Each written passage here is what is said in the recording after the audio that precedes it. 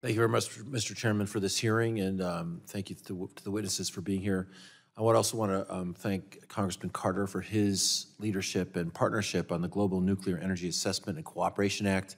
That bill would include the training of foreign nuclear energy experts and the establishment of a U.S. International Nuclear Reactor Export and Innovation Branch, which would help ensure we remain the world's leading developer of nuclear energy. From climate change to energy security, bipartisanship will be essential to tackling our most pressing energy challenges.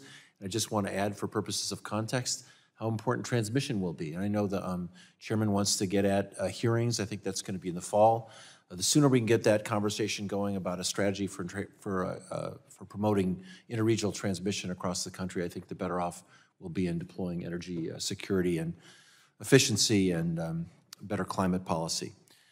So I appreciate the chance today to operate in a bipartisan way and hope that we can keep it up. The other point I'd raise is, we have done a yeoman's job in this country about planning to decarbonize our economy and to transition to a new energy supply and cleaner energy supply.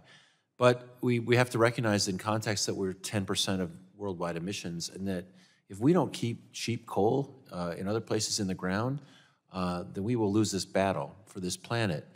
And that's why there's growing bipartisan support for increasing U.S. exports of nuclear energy technologies and expertise, because that offers a real possibility for the development of for the developing world to avoid using that really dirty and dangerous fuel.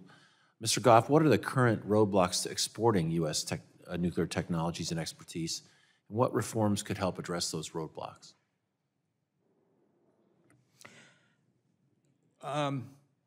Well, we need to have certain agreements in place for different countries. So for countries that we already have a 1, 2, 3 agreement, we can export those technologies. Then it's making sure that we have the right support mechanisms to be able to export those. Do we have the right financing packages? We have the Export-Import Bank can help with financing, but there are certain things we still can't do necessarily that other countries can do when they're going to export, especially, say, equity. We don't have a good way for the U.S. government to provide equity financing for some of those exports to different countries that are very important for, it's very important for those countries to have some equity financing. So making sure we have the right financing packages, I think is very important. I think we also need to make sure that we deploy successfully in the United States. It's very, most countries don't want to build first of a kind. They want to see it operating in the country of origin first. So we got to make sure that we can deploy successfully, but also make sure that we have right financing packages as well internationally. Are you aware of existing proposals to deal with our inability to provide equity in the way you describe? Could you say that again? Are you aware of existing proposals to address this issue about providing equity that you describe? I have heard of various things being bounced around, but not aware of a specific proposal out there. That's very helpful to me, and I'll look for one myself. There is bipartisan recognition in both chambers of Congress that common sense permitting reforms are needed to boost energy security and reduce pollution. While nuclear energy has been a clean, secure, reliable, maybe the safest source of energy for decades and helps to stabilize our energy systems, the NRC's legacy environmental review processes have contributed to excessive process to build new nuclear.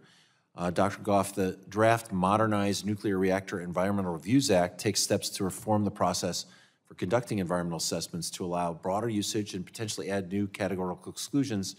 Do you believe these are good approaches? Would they be effective? And what else needs to be done to enable more rapid environmental reviews?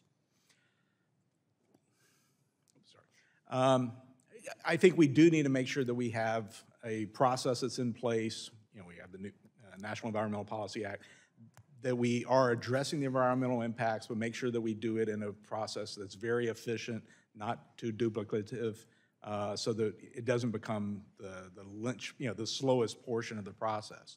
So things that we can do to make sure that we're doing that process efficiently and effectively, I think, are very important.